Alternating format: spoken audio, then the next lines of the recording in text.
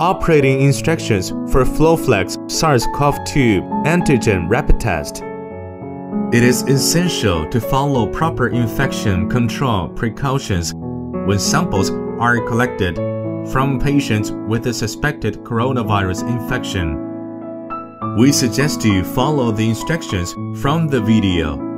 The operator should wear at a minimum a N95 respirator mask, a protective gear, protective goggles, and gloves. It is best to adhere to the standard and transmission-based precautions recommended by your local health authorities when handling samples potentially infected with SARS-CoV-2. In order to save resources in the following sampling and testing guidance, we would not use all the protective equipment for wearing.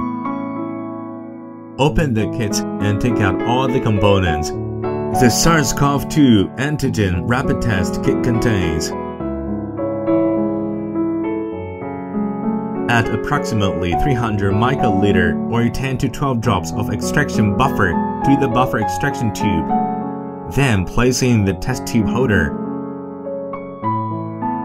Carefully insert a sterile nasal swab into one nostril.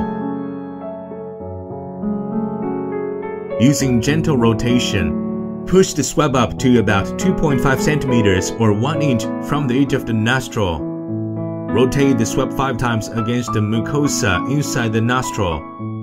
Using the same swab, repeat this process in the other nostril. Insert the swab into the extraction tube and swirl it for at least 15 seconds. Then squeeze the side of the tube and rotate the swab at least 5 times. Remove the swab while continuing to squeeze the sides of the tube and discard the swab in your biohazard waste bin. Firmly attach the dropper lid to the top of the extraction buffer tube containing the sample.